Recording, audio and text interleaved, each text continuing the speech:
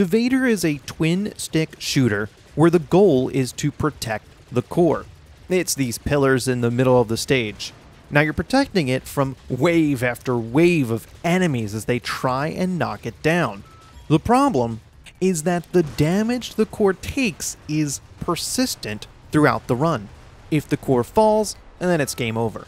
This is interesting, and I like how the core shrinks and the pillars drop as it takes more damage. The best thing about Devader, though, the game showers you in upgrades.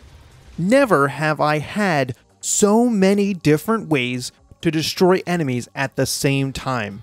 Devader is incredibly good about giving the player plenty of new toys to play with. There's never a dull moment. The game allows you to choose between 2 weapons each level. Both are similar, but need a different technique. For example, the first choice is between a nuclear missile and a pulse. Both clear an area of enemies. The missile can be fired to a remote location, but you have to lead the enemies. And the pulse shoots a shockwave around the player. It depends on your playstyle which one is best for you. I prefer the nuke. That might be because I use a mouse and keyboard.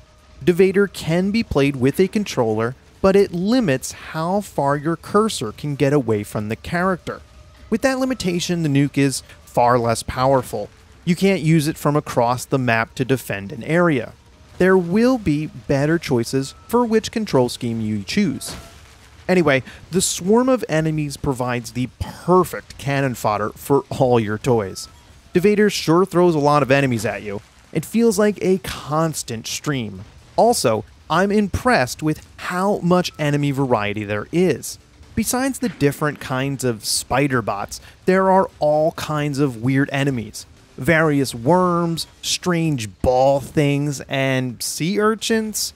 There's even a hand snake. A hand snake! I don't know how they came up with a hand snake, but I love it. Real weird. This game never feels the same. Each wave of enemies is fun and unique. The bosses also have an excellent design.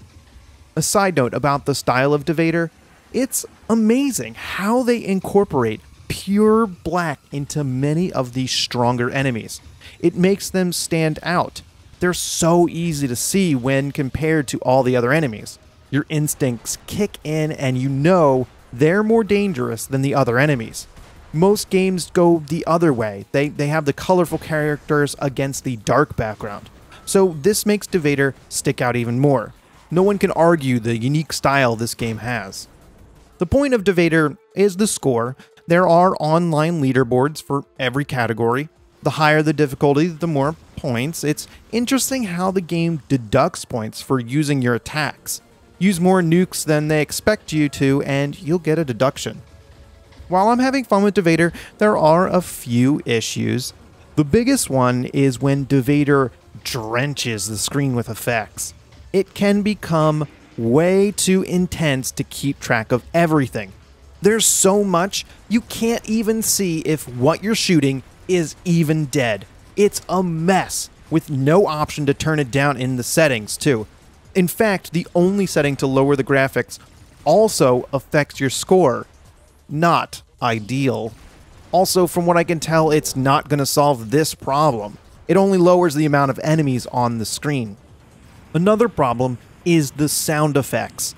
They're weak. Everything sounds distant. There's a war going on, but it's real far away. Now, I hate to call them out because I'm sure the sound effects are difficult, but you have to bring it up. It's so boring compared to the intense action of the game. Overall, Devader looks like a standard twin-stick shooter, but isn't. The game is elevated by interesting enemies and a lot of weapons. Yes, I would like a nuke. Of course, I want turrets. Give me all the weapons. Devader is a good game, and fans of twin-stick shooters should consider it.